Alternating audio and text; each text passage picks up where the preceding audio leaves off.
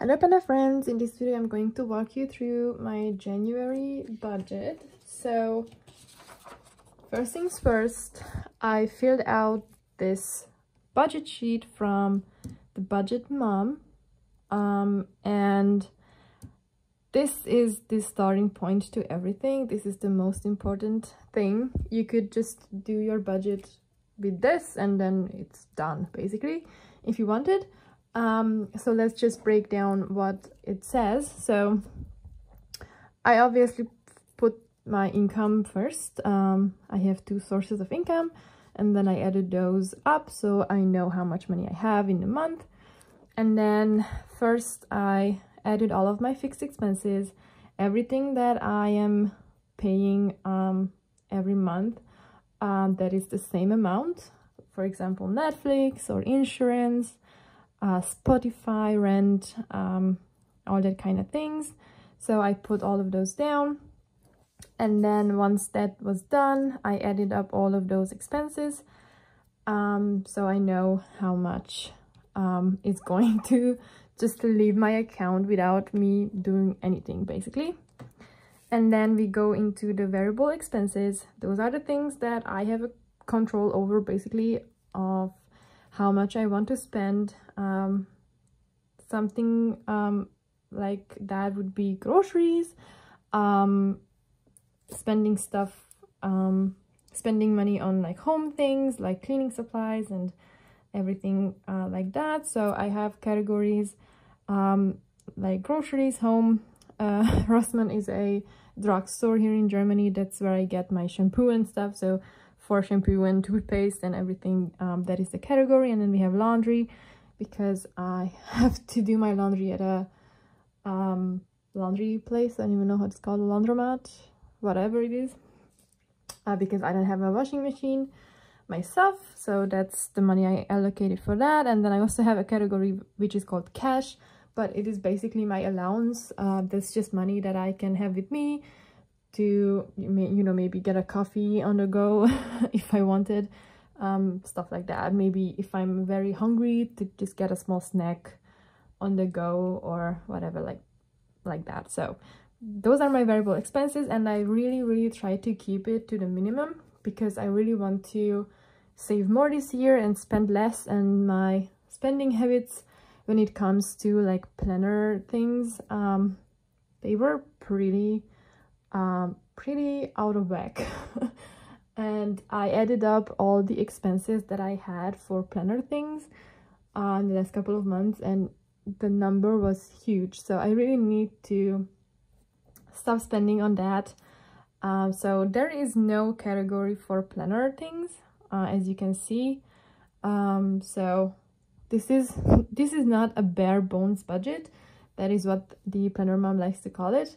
This is not that, because obviously I still have Netflix and Spotify and stuff that I don't really need, but I really try to eliminate some categories where I spend a lot of money, like takeout or, as I mentioned, planner supplies. So those are not in the budget, and I am going to explain in a second how I'm going to try to like not spend in these categories. So the next one is debt. So I am owning some money, so I am paying back some money every month. And then we have savings, and this is a pretty huge category at the moment. The first one is my other bank account that I am just transferring money every month just to save some money and building up my emergency fund. So that is 50 euros per month. And then we have a couple of sinking funds, as you can tell. So sinking funds are essentially also like saving money, but they have a purpose. For example, if you know that you have a vacation coming up next year and you don't want to be like surprised by the amount of money that you have to spend on that, you could like proactively save money before that even happens. So one of the categories, this one, is a vacation to Hungary, where I'm from, that my boyfriend and I want to take in the middle of summer. So obviously, if that should be I don't know, in August maybe, then we have to really book things in June. So until June, I would like to have the money so I can book that vacation without like maxing out my bank account. So we decided on a budget on how much we want to contribute, each of us, to the vacation, and then I just divided that amount that I have to contribute to our vacation by the amount of months, so that I know how much money I have to save, so I have enough until that month. So that would be 83.30 for me, because I am going to be contributing 500 euros to that trip, and I want to do that by June. So that's what I'm saving for that every month. Then I also have a category for going to the dentist, because I am working on getting my teeth fixed, so that is very expensive, so I am saving for that. Also, there are other things that I have to pay that are coming up, like tuition, and so on and so forth. So I have a sinking fund for all of these. So then I have a total sum of money that is going to go to savings every month. So obviously, once you have all of these categories, you can add all of your expenses and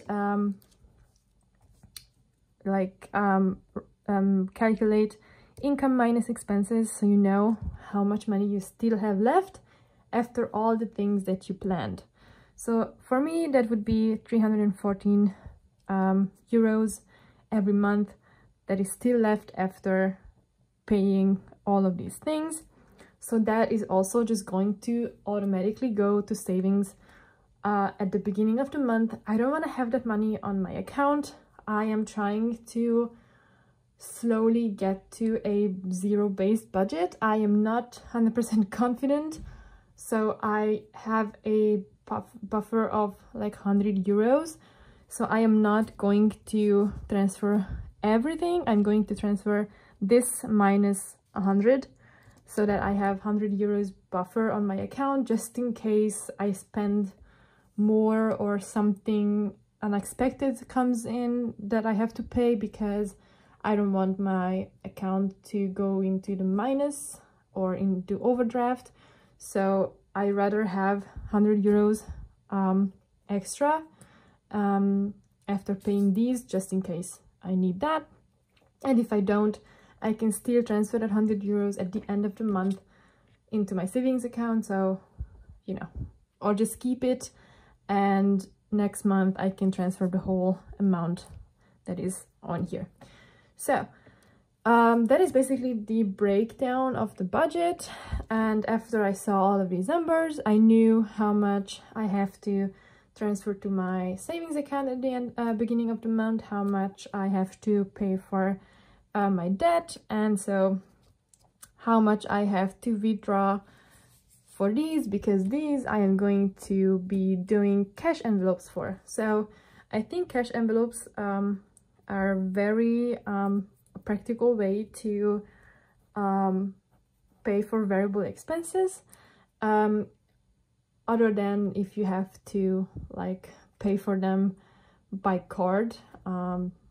Then obviously that's not gonna work with cash, but all of these are gonna work for me with cash. So at the beginning of the month, I am going to go and withdraw this amount of money and put these amounts into different cash envelopes, so that every time I want to pay for groceries or home things or whatever, I just grab the cash, and that's the money that's in those envelopes is all the money that I have for these categories. Obviously, I am not going to do this so strictly that I am going to be hungry all the rest of the month. If the money is gone for groceries, obviously I am going to go and get some more money if I really need to, but I am going to try to keep to these amounts, because I think these are a good framework. And also these are like close to what I would be spending usually every month, but they are a little bit lower. So I am trying to, you know, get to get into the habit of spending a little bit less, not always buying everything that I want.